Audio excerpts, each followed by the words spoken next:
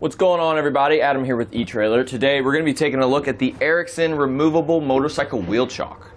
You're going to benefit from these wheel chocks in a couple different ways. One, whenever you're strapping down your bike, it's always a problem whenever your front wheel is trying to turn while you're strapping everything up. Of course, we have straps going from the far right and the far left of our handlebars, so if we tighten down one, it's going to want to turn. So with this, it's going to keep it nice and confined inside of the chock. Another thing is usually I go ahead and take the front of my tire and push it all the way up against these shelves right behind you, but then I can't have access to my spare or any of my shelves. So with this way, I can actually go ahead and get in from this side of the door. I have all this room and I still have everything nice and secure.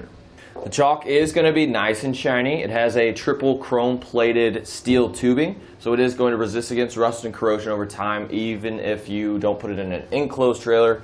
Let's just say you put it on a normal trailer and the elements get to it, you don't have to worry about it rusting away.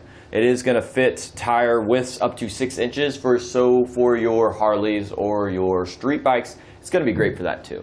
As far as dimensions go, we're going to have a length of 11 3/4 inches. We are going to have a width of 8 1/4 inches and a height of 8 1/2 inches. But the good thing about this is when you're not using it, you can go ahead and remove it.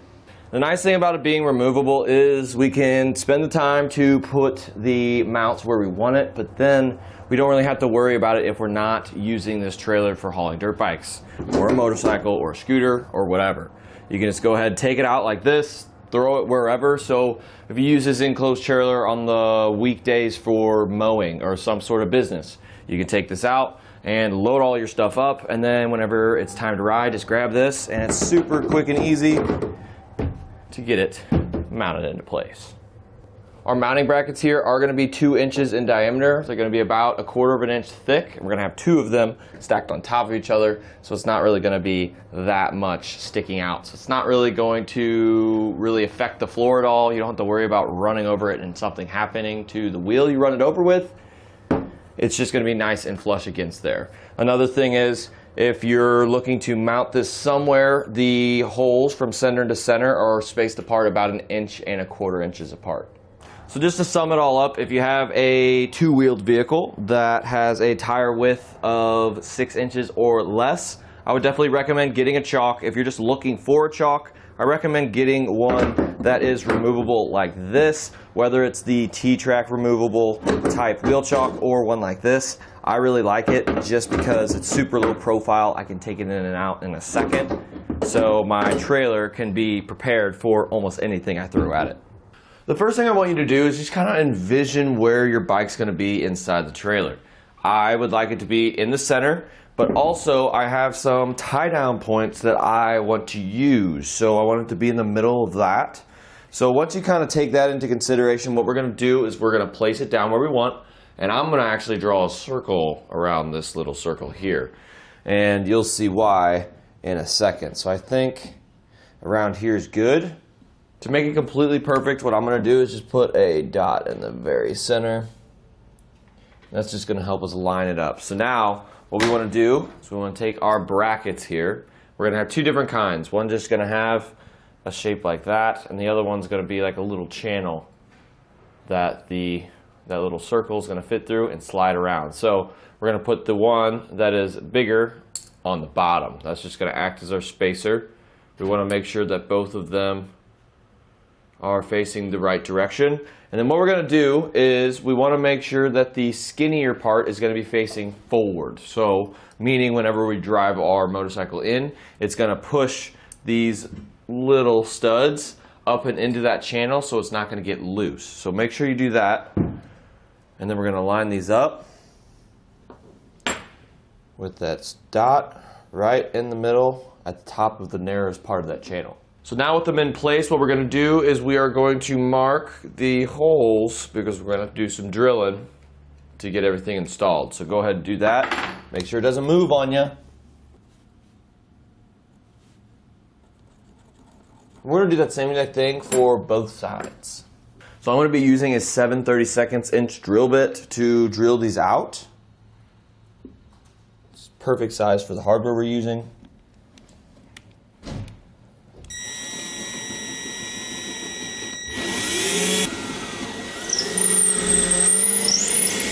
So now what we want to do is just stack these brackets correctly, and then we're going to run our bolts through the holes. It's going to be a little tight.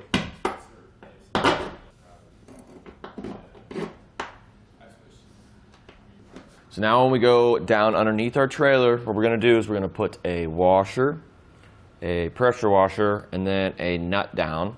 And we are going to need 2 sets of hands for this because someone needs to take the Allen key and hold this tight while you go underneath there and tighten it up. You are going to need a deep well socket. I'm using an 11 millimeter right now.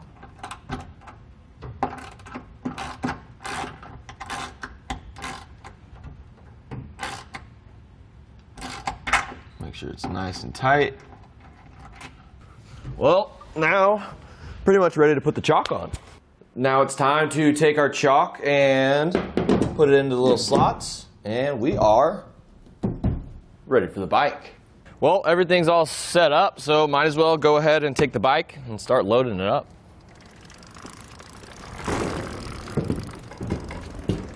So for me, what I'm using is some shock straps. Basically, they are the best whenever tying down any sort of wheeled vehicle, in my opinion. And these do come with soft straps. So pretty much what I'm going to do is use the strap to wrap it around my bars, and then take the hook and go through that little strap. This way, I'm not going to have to worry about scratching my bars. These are aftermarket bars, and I want to keep them pretty. That's why I bought them. So definitely pick up some of these. One thing to note, this isn't holding up my bike. So if you're doing this by yourself, what I suggest doing is just taking one of your straps, hooking it on to where it's kind of leaning that way, and it'll stay up by itself, and then go ahead and take the other strap and strap on the other side. Ideally, we have extra hands, but sometimes I'm riding alone, so this is the solution for that.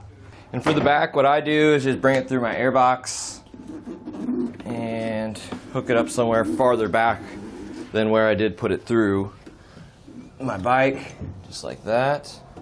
And we are pretty much good.